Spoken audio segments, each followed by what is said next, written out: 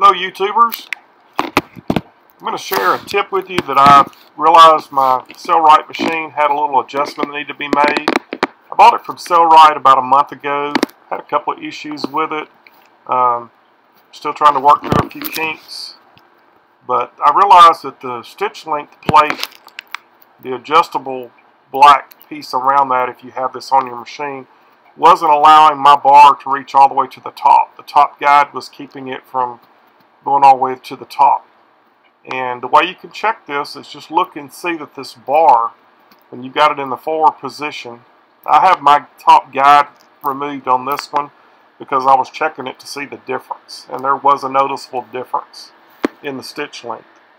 But it's a real easy fix. You just loosen the two screws, slide the plate up to where you see that the bar is touching the top.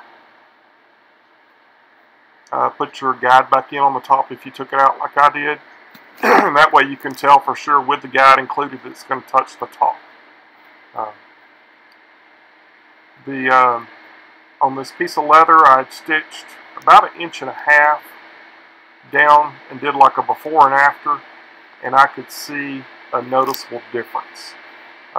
If you'll look at the top right tan stitch, about the first 1.5 inches, inch to 1.5 inches is before, the last part is after.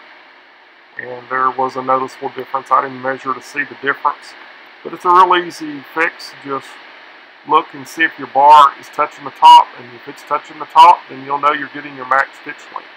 Mine, I don't know if it was missed at the factory or what the deal was as to why it wasn't all the way to the top, but like I said, it's a real easy adjustment.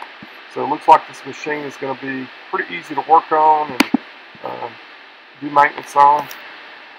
Hope you enjoyed the video. Hope it helped you guys and gals out. This is the Pressure Prepper, and I'm out.